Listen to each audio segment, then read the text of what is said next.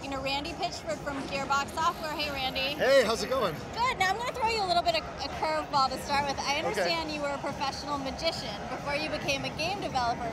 How has that skill set influenced you? Are you able to apply it in video games? You know what? It's almost the same thing. In fact, we ask you to follow along. We kind of make a deal with you. Follow along with us, and if you do, at the end there'll be some kind of payoff, a reward that'll be entertaining for you. In Borderlands, the original, you merged the first-person shooter and the action RPG genres. Yes. What can we expect from Borderlands 2, and how is that multi-genre dynamic evolving? Everything's all new characters, new environments to explore, new missions to undertake.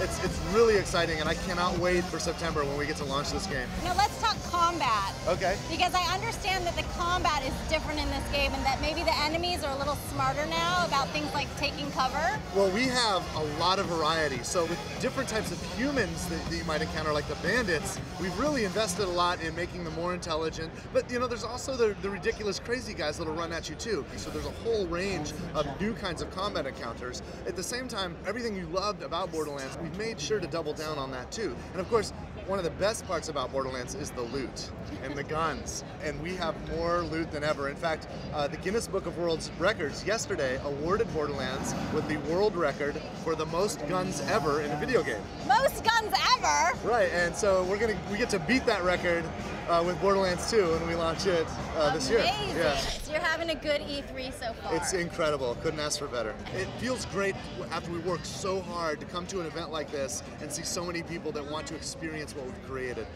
I'm Diane Mizzotto for E3 Insider, and we'll see you soon.